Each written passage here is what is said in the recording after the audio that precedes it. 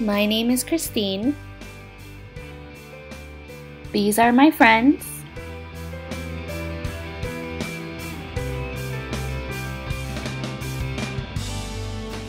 And these are my students, my little monkeys.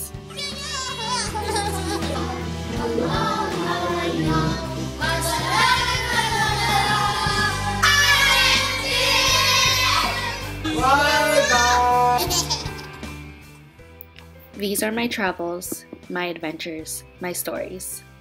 This is my talk life. But first, let's start from the beginning. The 14th generation orientation was at the Busan University of Foreign Studies. It's a beautiful campus, and it was the perfect setting for all of us 14th gens to settle into this new country that we'd be calling home for the next year. After about 3 weeks of preparation, we were finally on our way to embark on this new journey as talk scholars. This is my home Cheongdo.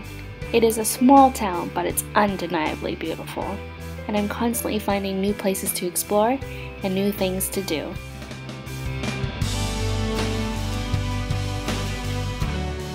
I am just half an hour away from Daegu by train, so I visit there every week. On Tuesdays, I go there for Korean classes.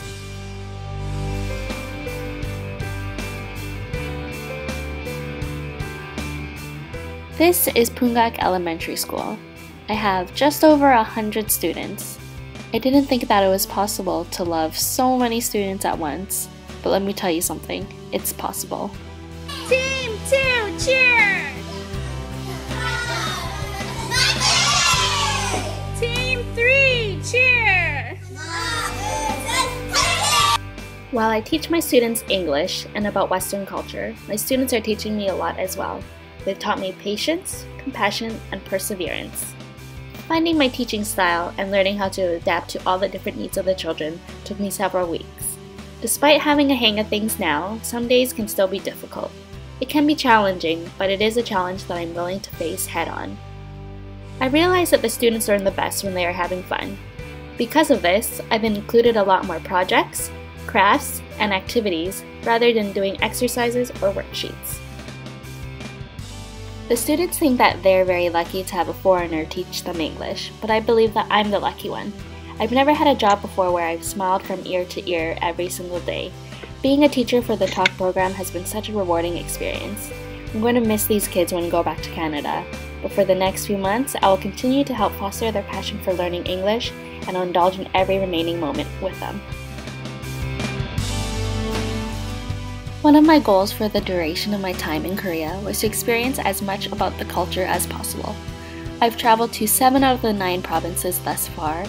I've attended several festivals, one of my favorites being the Busan Fireworks Festival. I've tried many different foods, some dishes being more memorable than others, such as the live octopus, sannakji.